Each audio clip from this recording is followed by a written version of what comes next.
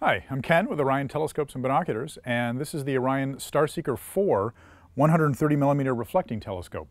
It's the latest in our line of StarSeekers, the StarSeeker IV, like I mentioned. So let's go over some of the features and tell you more about the telescope.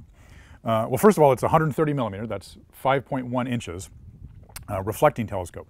That's a nice size for seeing all sorts of things in the night sky, from the moon and planets. You can see the rings of Saturn, the moons around Jupiter. 5-inch lets in enough light to see a lot of the deep sky objects as well. So most of the Messier objects, if you can get away from the city lights, are visible. Orion Nebula, Andromeda Galaxy, and many fainter things as well. But the great thing about this telescope is that it sits on the StarSeeker IV mount, and that's the most important thing. It's a fully robotic GoTo telescope. So you punch in what you want to see into the hand controller after doing a 2-star alignment, and the telescope will go to the object robotically, center the object, and then continue to track it as it moves through the sky. So it's fully robotic, and you just get to enjoy the view, and you don't have to hunt down the object itself. There's some nice improvements over the previous versions of the StarSeeker line. First of all, we've got these nice steel tripod legs, nice and sturdy. One big advantage of the GoTo system is the dual encoders that are built into the axes. On most GoTo telescopes, if you were to use the 2-star alignment and then go to an object, if you were to then move the scope manually, the computer would not know that you've just done that. So now the computer's lost and you've got to redo the alignment.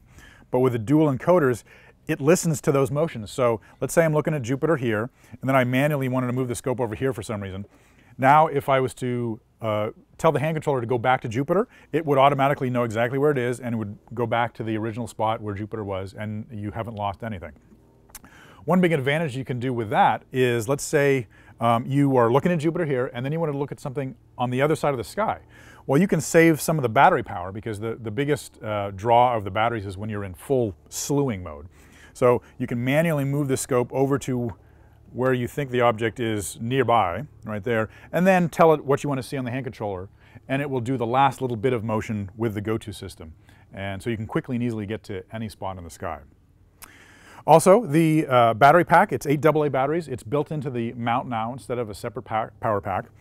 And the telescope comes with a DC power cord, so you can plug it into any external 12-volt source.